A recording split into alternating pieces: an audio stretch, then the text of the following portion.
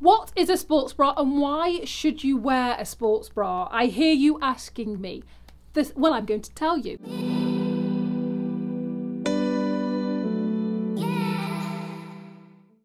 Hello and welcome. Today I want to discuss a topic that is very close to my heart and I'm very passionate about.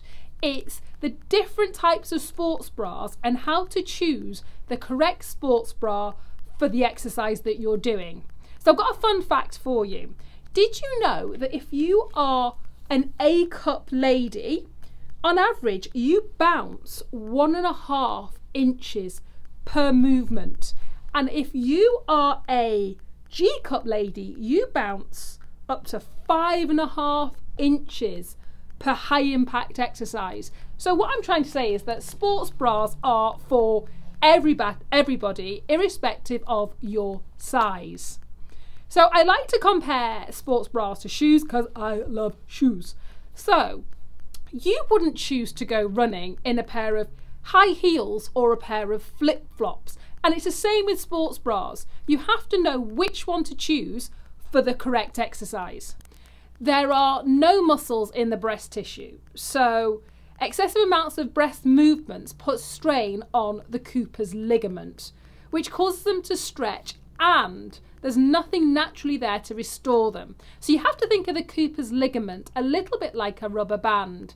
So if you overstretch that rubber band, all it does is creates a sagging. It doesn't matter what size you are, whether you are a cup or a K cup, you should all be wearing sports bras. Do different types of sports require different types of sports bras?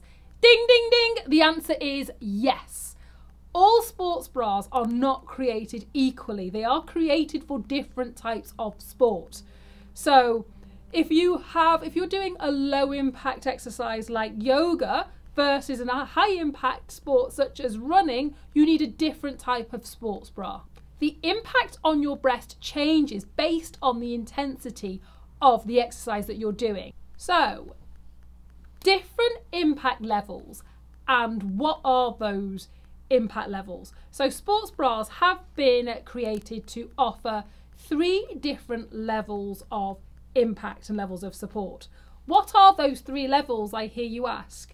There is high impact, there is medium impact, and there is low impact. So high impact sports bras have been created to reduce and minimize movement. So with a high impact sports bra, you're looking at reducing movement by at least 70%. Because don't forget, if you are a G cup, you could have up to 5.5 inches of bounce when doing any high impact exercise.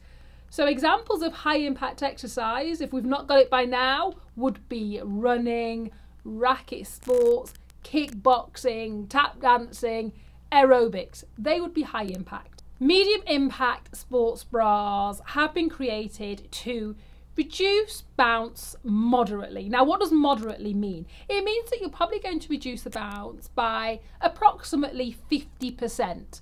So you're not going to get the support from a high impact, but you're going to get more support than you would do from a low impact. So if you think of moderate exercise to be hiking or brisk walking or road cycling.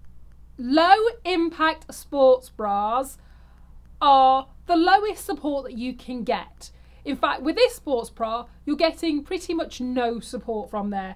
It's probably less than it would be if you wore your normal bra. A lot of these low impact sports bras are great fashion pieces.